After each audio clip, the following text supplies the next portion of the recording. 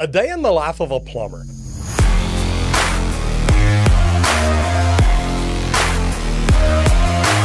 Now, I get asked quite often, what's your day like? Don't get me wrong, you don't want to see me get up, shower, and shave, but I've actually had guys go around with not just me, but my plumbers, and actually shot different things that we're doing. Now, some of these, y'all may not do in your area. Some of them, you may do all the time.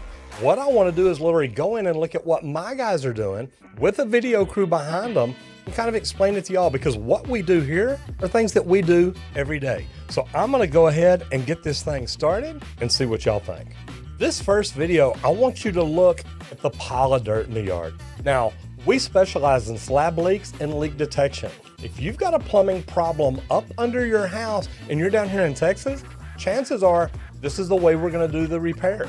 We're actually going to go in your house, do leak detection on your water line or your sewer line. Then we're going to come up with a plan. How can we tunnel under your house to get to it? A lot of people in Texas have hardwood floors, tile, different things that they really don't want to mess up. And if there is a leak in your sewer line, do you really want somebody digging a ton of dirt up and piling it up in the middle of your living room? Now you've got not just dirt, but it's full of sewer water. So look at this pile of dirt and tell me what you think. Because as you can see, this is a big pile of dirt. That thing's about 3-4 feet tall. And as you can see, it's probably 20 feet long.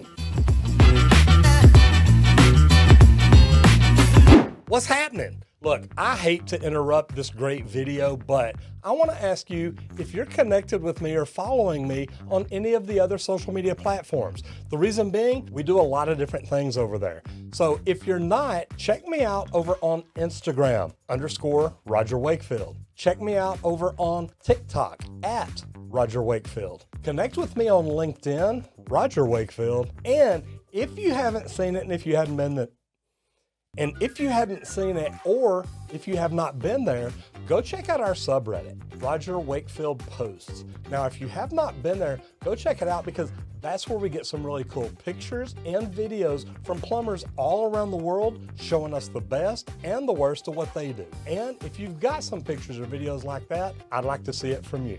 Now, back to the regularly scheduled video. Now, remember the tunnel? Remember the hole y'all seen us work down in? So you've actually heard us talk about digging tunnels and access holes. Right here, we've dug up for a two-way clean out. And then right here is where we're actually going to go in and tunnel up under the house to make the repair. Now, a lot of people may be claustrophobic and not able to get in there, but this is something that really we do all the time. Now, I will tell you this, everybody be careful. We have a professional dig crew that comes out and digs for us. We don't just dig in by ourselves. There are stories in Texas every year about plumbers that die up under a house because the dirt collapsed.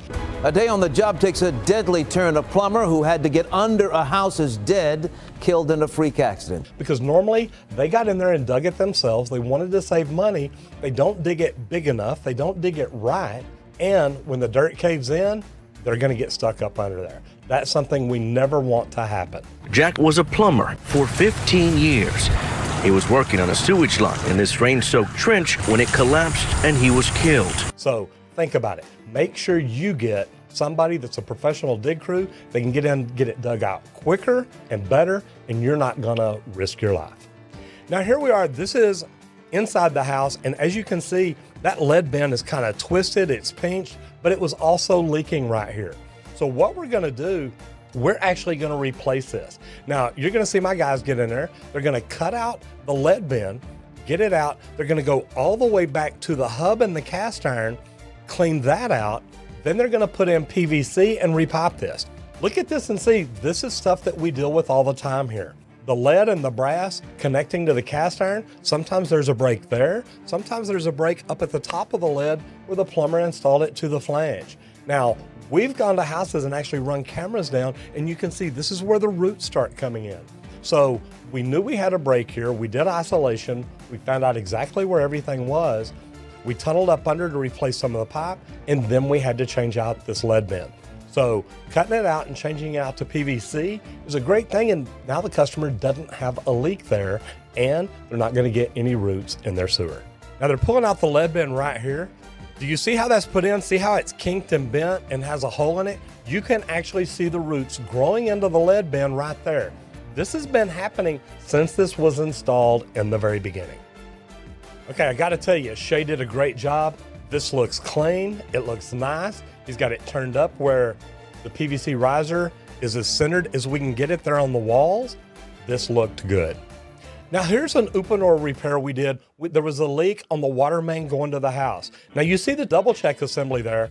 We ended up having to replace the water relay coming from the meter all the way up to the house. We teed off there for the double check assembly for the irrigation, but we did all this in Uponor. If you love Uponor, I gotta tell you, it's great for situations like this because literally it makes it go in so smooth, so easy. That's what she said. Oh, no, not that. Just come on. And it's gonna forever keep trying to tighten down on the fitting. I love that. Now, as you see, we're working on gas. First of all, let me know something. If you're a plumber in here, are you allowed to work on natural gas in your area? Because in Texas, plumbers hold the license and we are actually responsible for working on gas, anything after the meter. We had to do a gas relay here. So what we did is from the meter to the house, we replaced that line with poly, put in new risers, attach everything, get it inspected. We have to do a pressure test and get the customer restored with their gas. So as you see, the dig crew is giving us a hole here, opening up the concrete and making it where we can come down. What we've got is we've got a leak in the slab.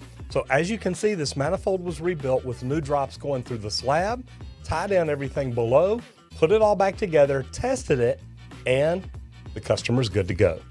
Do you do repairs like this? If there's a leak under a slab on a water line, do you go through the floor? Do you open up the wall? Or do you just do a reroute overhead? Different plumbers do things different ways. So guys, I'm gonna go ahead and stop right there. That's 4 repairs we've done. I've showed you a sewer line, I've showed you a water line replacement, I've showed you a gas line replacement, and an actual water repair in the slab, up through the slab, in a wall under a house. What kind of repairs do you do? Are these things that you do?